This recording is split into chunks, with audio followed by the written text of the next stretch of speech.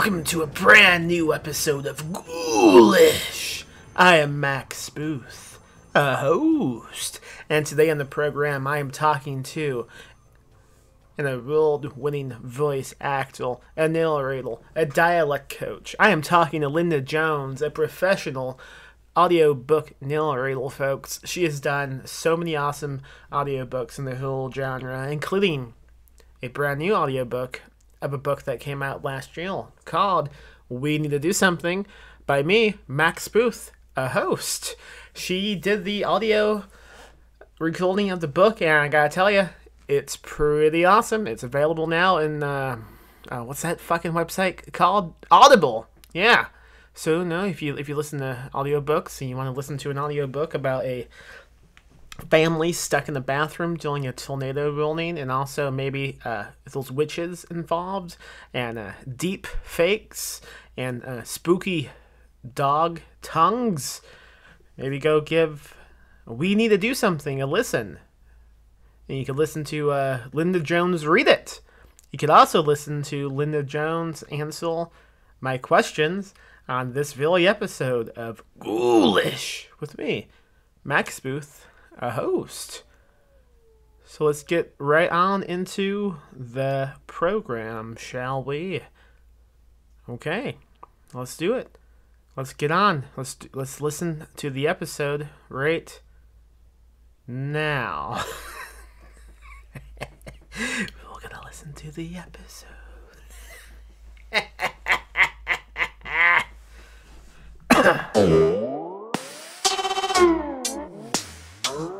How you doing? Oh my god, you sound so professional.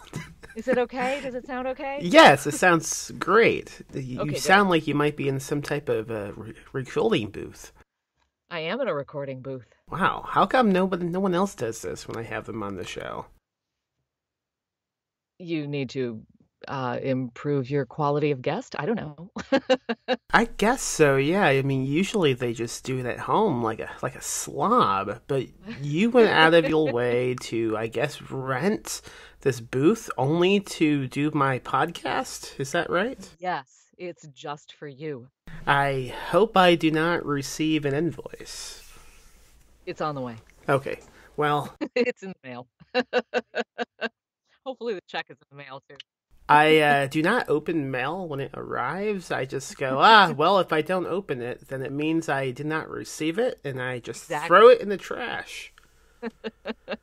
So good luck with that. I want to begin with audiobooks, and I also want to end with audiobooks because that is the topic of the episode. I don't see us going beyond audiobooks. Okay, I was going to ask what's in the middle if we're beginning and ending with audiobooks. That's impossible to guess.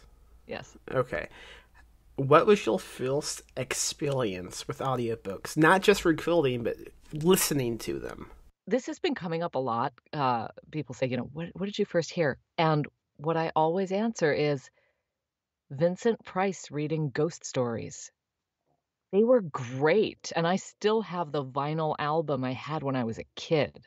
My dad would pick up Cadman records for us, which were mostly spoken word. And I don't remember most of them, but the ones that I loved were the Vincent Price ghost stories, and we pull it out every Halloween and listen to it. So that was sort of my first experience listening. What do you think you loved so much about those? He takes you into the story. You forget you're listening to the actor, and you're just in this story. It's the joy of having someone tell you a story. And we get that from when we're little kids and our parents read to us, hopefully. And it's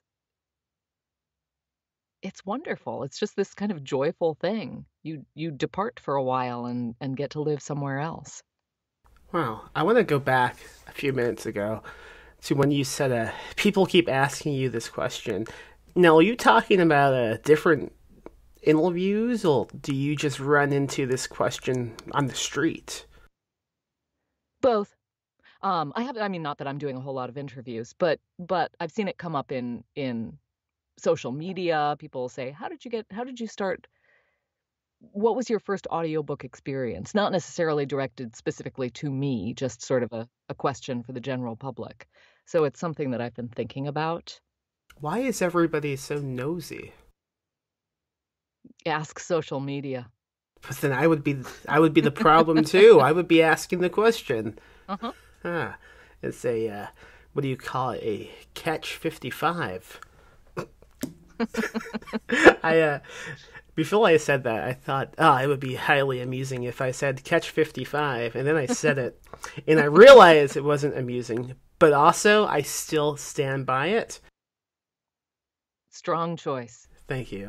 This podcast is all about making strong choices. Seriously. What do you think I could do to make my sound quality? Like, first of all, how do I sound? Am I coming across a crystal You sound clear? great to me. Yeah. I've got my headphones on. You sound clear, and yeah, it sounds good. I always have an issue with having a dry mouth and making that popping noise. And I don't know. Everybody has that. I don't know what to do about that. You would think chugging a coffee constantly before recording would help, but it doesn't seem to help me. That's one of those never-ending narrator questions. Everybody's got mouth noise to some extent, and every body is different. Some people have it worse than other people, but everybody has it a little bit. And it changes, like, it's worse for me early in the morning. It gets better as the day goes on. Hydration, drinking a lot of water. Eating an apple helps. Some people say eating a green apple. Seriously. As you record, that's going to be an awful audio. No, but it cleans your teeth, and it gets because not all mouth noise is created by dry mouth, but a lot of it is. Things sticking to each other and gumming up, and so if you can lubricate, not to get too graphic, but drinking water and eating a sour apple really helps. Wow. Apples. I'm going to do that. Mm-hmm. Usually I'm sitting behind this mic with my mouth just wide open because I'm afraid of opening and closing it, and I assume I look psychotic. And that's another thing. I mean, I taught voiceover for a company called Edge Studios here in New York City for 8 years. And one of the things you learn, both as you're doing voiceover and as you're telling other people how to do it, is don't open and close your mouth a lot. Because otherwise you end up with smacking. Do you have any tips for keeping a mouth open, like perhaps some type of mouth contraption to install? I have no contraption. No? Okay. I didn't know if you could buy that. Get comfortable with mouth breathing. All right. Do you ever have issue? I have this issue sometimes where I don't know how close to be to my mic, and sometimes I hit my face on it. Does that happen to you? It has not happened to me. Oh. I have bumped the mic, like if I'm, because I try to use body language when I'm working, and if I've got my hands up in the air or something, I have like bumped the mic arm. Do you have any good like mic jokes? I'll give you an example. I have this funny gag, and that's only in my head, that I will tell you now, of having my own talk show one day, and doing an open mic night, and then you show up and it's just this guy named Mike who has been ripped open. I can't top that. I don't know what to do with this. I mean, no one's going to let me rip someone open. Can it be fake? It would have to be a real thing. Or It would have to be real. Yeah, I would lose respect if it was faked. It's true. How did you get into audiobooks? Well, I started as an actor. I decided I wanted to be an actor when I was 10, and my parents were like, "Okay." And then I went to school for it.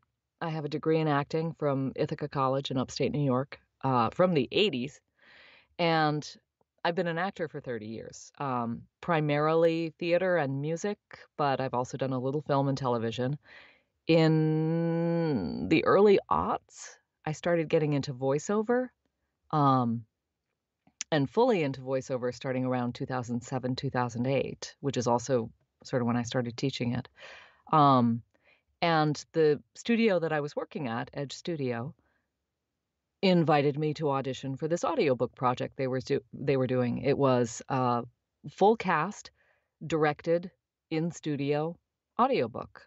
And so I went in and they had me audition for a couple of different characters and I booked one.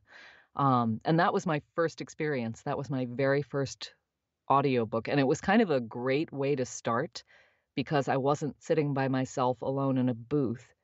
I was actually working with people who knew what they were doing, which was great. How strange do you think it is that right now you are sitting in a booth, and I am also a booth? It's pretty Are you in a booth? odd. No, but my last name is Booth. Oh, yes. Sorry. Yeah, that's okay. Got it. The audience will know what I'm talking about. They will go, aha! That was a great observation, Max. What a great follow-up to this interesting answer that Linda just gave. Wow. I'm not quick enough. So this was 2008, you said? 2007? I think that was actually 2011. Oh. I had gotten into voiceover, but audiobooks I hadn't started yet. I started, I think, when did that come out? I'm looking at it right now. Yeah, it came out in fall of 2011. Okay, so how did you move on from doing this multi-narrator recording to, I mean, you do audiobooks for a living now, right? So what is that like? What was the journey like from Phil? Because it's been a decade since then.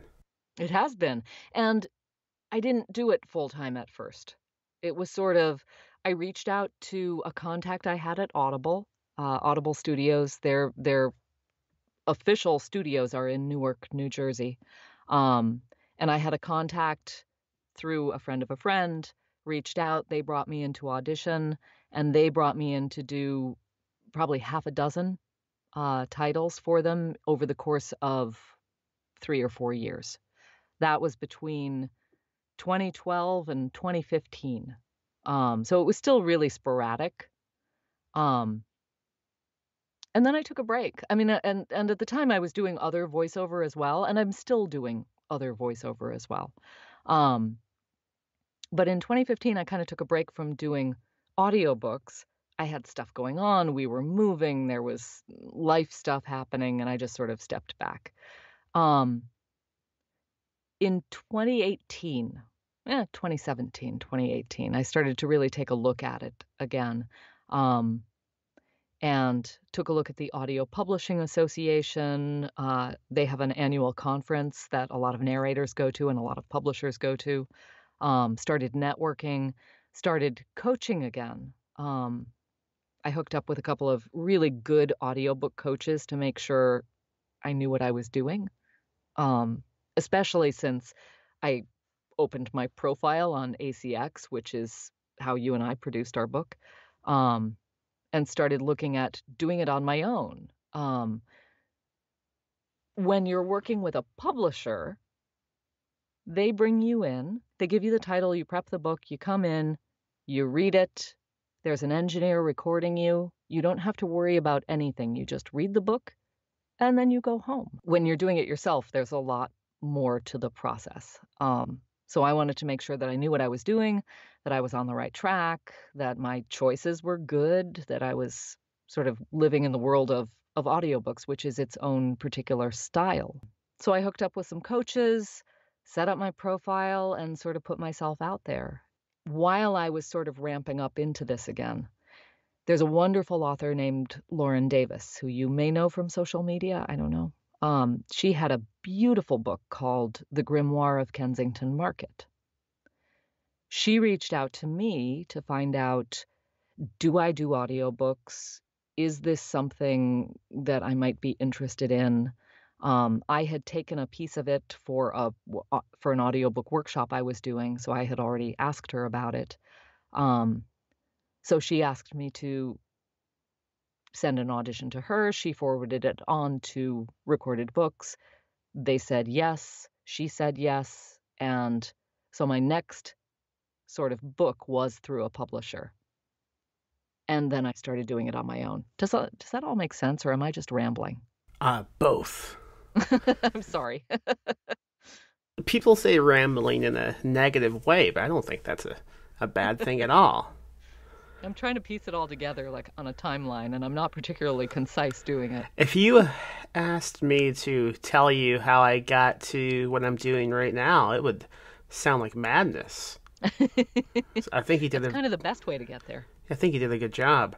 I am interested in I guess, the grittiness of the grittiness of making an audiobook. How often do you? I guess I've done live readings, and after about 20 seconds, I'm like, okay, I'm sick of this. How much do you do in one session? How often are you doing breaks? How often are you stopping to make fun of what you are reading to the ingenue? Just jumping back, you probably don't want to be an audiobook narrator then. If you're sick of your own voice after 20 seconds. It depends on the project. Um, some books are really, really easy and fast, and so I find myself able to do long sessions and move through them quickly. Others, like a nonfiction, can be more dense and challenging. Um, and you stumble more and you make more mistakes and you have to go back and you may do the same length session and just not end up with as much usable material, or you may do shorter sessions. Um, Sometimes I find myself getting tired, so I'll cut the session short. Other times I'm feeling great and I can go for hours. Um, I try to on a really strong day, if I'm working on a book and I'm on a deadline and things are going well, I might record for 4 hours with a break in there. And end up with 2 hours of usable material, of 2 finished hours. Yeah. Do you have a lot of outtakes going on as well? Not really outtakes because I'm sitting by myself, so I can't make jokes. Well, I can, but I'm the only one laughing. And I do. I mean, there are times when I say something ridiculous that I do laugh, but mostly it's just, you get halfway down a page and you stumble over something, or and then you go back, you set I'm recording in a program called Pro Tools. I set the cursor back and take it again. I am someone who cannot pronounce most things in the English language. So I'm wondering, do you have like certain things that you dread having to read out loud? Grasp. The word grasp. Oh, and the word digital. Now I just said it okay, but if it comes across in a script or I can't say it. Digital. I I'm not even going to try to say it. There's a reason why I've never said that out loud in my life. grasp, clasp, all those, like when they're in a sentence, it's really hard. Is it easy or more difficult when it's past tense? Grasped. It depends on where it falls in a sentence. She grasped. I had something that I was complaining to other narrators about. There are narrator groups. Let's get into that. Tell me all about these groups. Oh, I can't tell you any secrets. No, it's just where people, bitch and moan and put up their hardest phrase of the day, things like that. I had to say this today. Now, I assume, I haven't done the intro to this episode yet, but I assume Feature Max is intelligent enough to bring up the fact that you did the audio on my book, We Need to Do Something. So yes. Now I'm hoping you had some complaint about something I wrote into this group, perhaps about eating a tongue or something of that nature.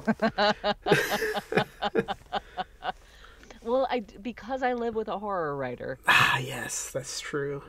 I knew what to expect. Okay. I mean, not exactly. You are your own voice. You are a unique writer. But I've done horror before. Quite a bit. Yeah. That is how I found you, because you did the... Well, okay, that's not true. I was going to say I became a riddle of you after seeing that you did the audio of a book that I can't think of now. Cross something. Cross... What is that book? Cross... Lil and Hightail's book. Oh yeah, Crossroads. Oh, Oh, Crossroads. beautiful. Laurel. Jesus. Yeah. Yeah, but obviously you and I have known each other a long time due Yeah, to yeah, a yeah. mutual acquaintance. You were the first publisher that John worked with. Yeah, that's right. Dead Men. Dead Men by John C. Fossil.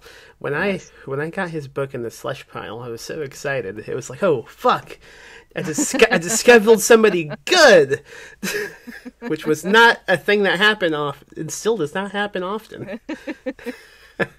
I no longer know what I was going to say. Well, we were talking about working on your book, and I was talking about working with horror writers. Oh yes, I didn't have a question. That's right. Let's talk about my book. Let's be selfish. Okay. Yeah. So, tell me what went into recording this book specifically. Did you have to do anything different? Did you have to? I did. Yeah. Okay. What? I actually did. Well, first of all, it's a younger character than I usually play.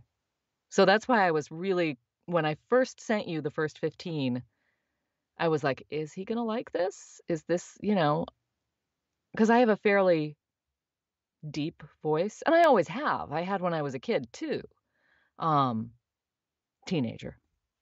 But it wasn't quite right for your main character. So I had to find who is this character. Not that I was putting on a voice, because that always sounds silly, but to find who she is, what her energy is, who the other characters are. Um, so that was a challenge. And then there was more dialogue in this book than in most books I've done. There was a huge amount of dialogue, which makes sense because it's 4 people trapped in a bathroom. Um, and that was great. Well, what I ended up doing was, normally I'm sitting in a booth that is, I don't know, 4x4. It's not a huge amount of space.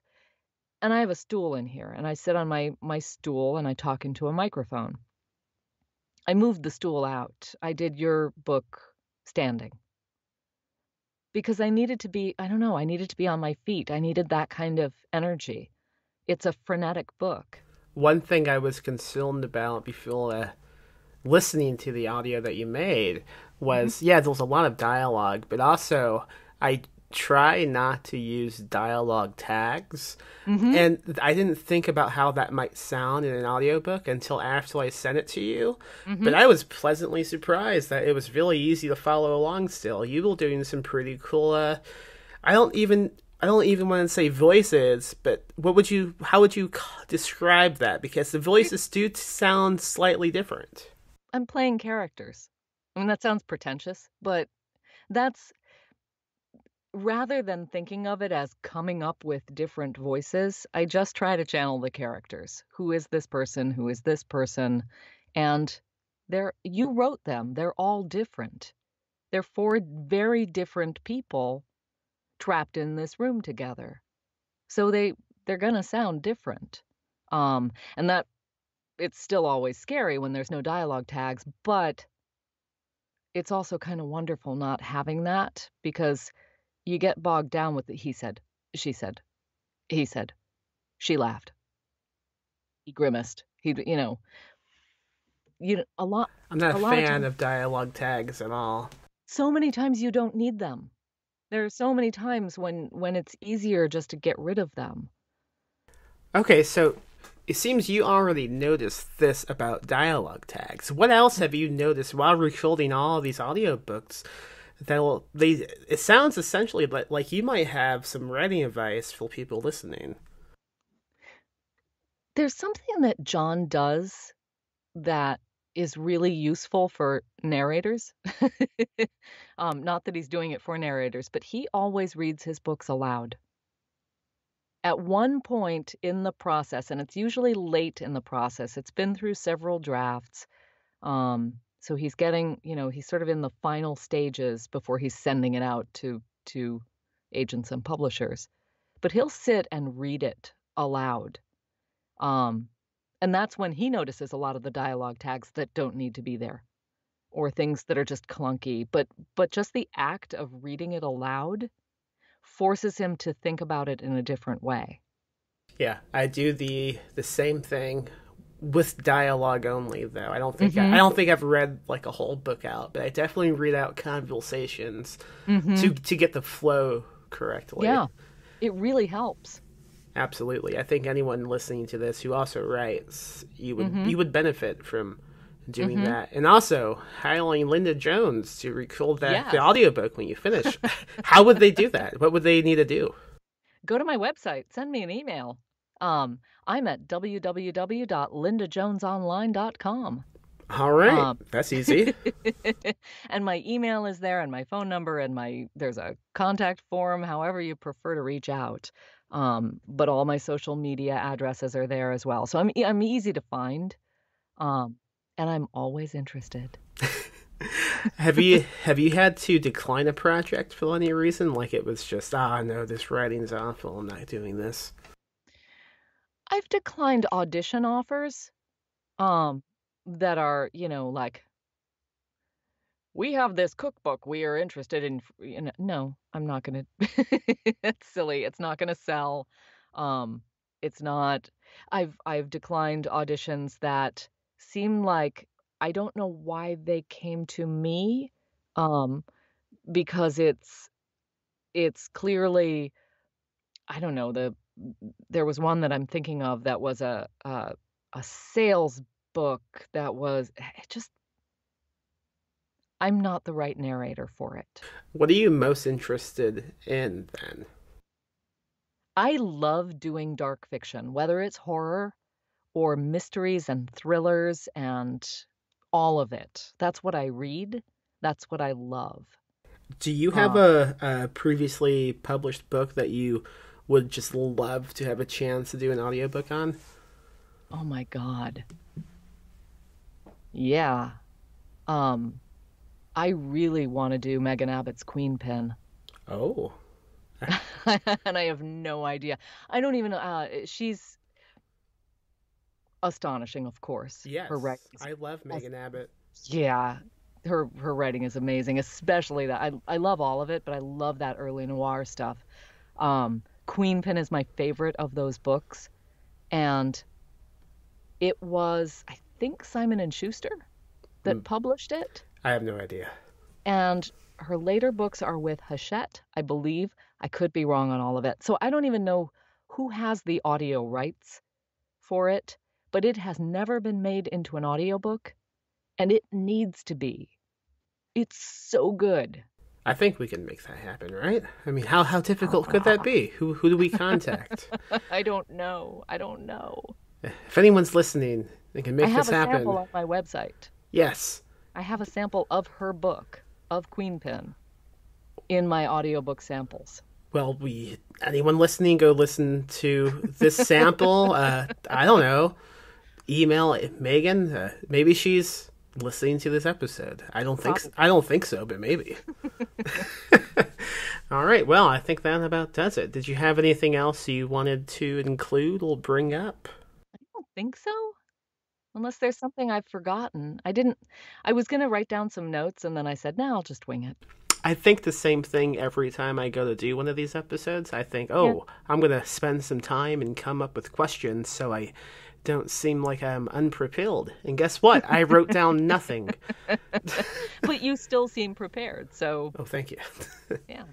I It's your show. You get to run it however you want. That is true. I haven't recorded one of these since November, so I was off. But I don't think I You've been was. busy.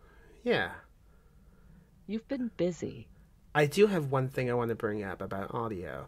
Yeah. I've always wondered this mostly because I wanted to include it in a book, but the research I haven't been too positive on. Hmm. Eggshell cartons. If I staple them around a room, would that soundproof it? Not really. Damn. They're not that great. It's sort of a myth. Um, there are two things that happen when you're working with sound or trying to create a sound booth or whatever. I now have a professional booth, but I didn't always. Um, there is keeping sound out, and there's keeping reverberations from bouncing around, creating a dead space. And those are two different things. The eggshell cartons might help a little with keeping sound from bouncing around. It might help deaden the space. It won't keep anything out. The only thing that really keeps out sound, like trucks and airplanes and people shouting and the TV from the other room, is mass, is heavy walls and, lead. Oh, well, that's not going to help me. I don't have those. Right. But the further you can get the heavier a room you can get into and the further away from the sound you can get, the better. Okay. So eggshell cartons won't work, but moving blankets help. Okay. Moving blankets are something that a lot of voice actors use. Interesting. I guess doing this next to a window is probably not a good idea. Windows are terrible. Yeah. Windows leak a lot. Although, like I have a double-paned window in my office, and it's not awful. I'm in a Studio Bricks booth, an actual booth that I got over the summer. And it has really helped. It's designed for this. Because before, I actually had to, when I was recording in the space I had before, I had to wait for airplanes. Yeah, I have that issue when I do this podcast. I live next to a base, so there's constant jets going around my house in the morning. So I just try not to do it until the sun goes down, I guess. Yeah. These airplanes are kind of far away, so it wasn't too bad, but you wait 15 seconds and then start again. But it screws up your rhythm, so. Right, I imagine doing audiobooks, you really do get into that rhythm like any thespian. Yeah. Yeah. And you have to. If you don't, you're going to hear it in the final product. Right.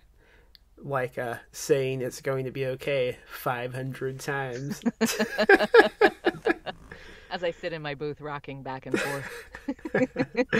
It's so funny on that because I thought the first time I did it, I cut it short. Yeah. And then I thought, why am I cutting it short? First of all, I didn't ask you. I ought to be doing your words. Do the words. So I went back and I did all of them. And then you came back to me and said, yeah, it's too long. It didn't even occur to me until after you sent it. And I thought, oh, shit, how is this going to sound? This is going to be way too long. I didn't know. And it might have been, I think you actually had to probably hear it. Yeah, probably so. To make sure. Yeah, it's too long. Okay, let's cut it. I've even had that complaint in book reviews that it goes too long. Because on an ebook, I bet you it looks like the book is broken because he keeps tapping and nothing changes. No, I kind of love that, though. Yeah. Thank you. You get the point across. Yeah, it's going to be okay. And that's a good way to end this episode. It's going to be okay. Be okay. Go buy the audiobook of We Need to Do Something by me, Max Booth, narrated by you, Linda Jones. Soon to be a major motion picture. Yeah, that's so great to say, isn't it? I know, I'm so excited. Thank you.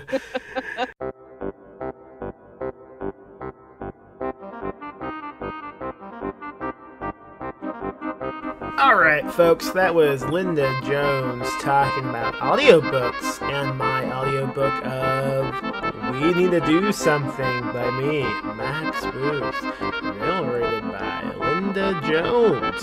Available now in Audible. So if you don't like to listen to books, you can just go and buy a copy. You can buy a signed paperback through perpetualpublishing.com. I also publish all types of other books, not by just me, but by many folks, like Jessica Leonard. Go pick up Antioch. Go pick up Standalone by Paul Michael Anderson. Go pick all the books up. Go pick up Dead Men by John C. Foster. Books, books, books. Books. Patreon.com/PMM Publishing. Yes. Yes. Yes!